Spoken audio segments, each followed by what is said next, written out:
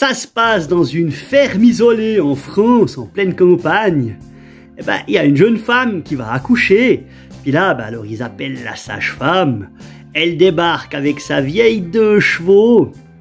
Et puis elle va vers la femme, puis elle lui dit, écoutez, il n'y a pas de souci, je vais m'occuper de ça, vous inquiétez pas. Écoutez, apportez-moi des bassines d'eau, des serviettes et surtout des bougies, parce que comme il n'y a pas d'électricité ici, on n'y voit rien. Alors il me faut des bougies.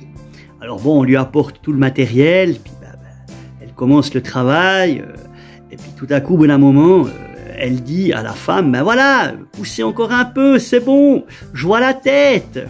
Alors la sage-femme, elle arrive à sortir un petit garçon qu'elle brandit fièrement au-dessus d'elle, puis elle dit, voilà, super, c'est un petit garçon, vous êtes libérée, madame.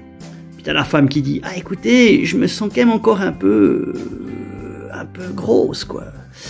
Ah bon, apportez-moi des bougies, vite, il faut que je voie ce qui se passe, il y en a peut-être un deuxième.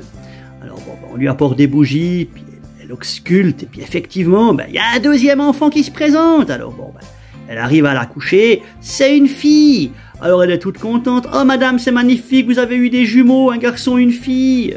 Félicitations, là vous êtes complètement libérée.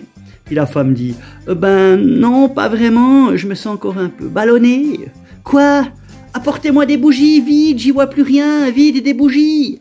Alors on lui apporte des bougies, elle commence à regarder par le trou, et puis là, à ce moment-là, t'as le paysan qui se ramène avec une pelle, il commence à écraser toutes les bougies qu'il y a autour de la femme, puis la sage-femme qui lui dit, mais vous êtes complètement fou, mais qu'est-ce qui vous prend?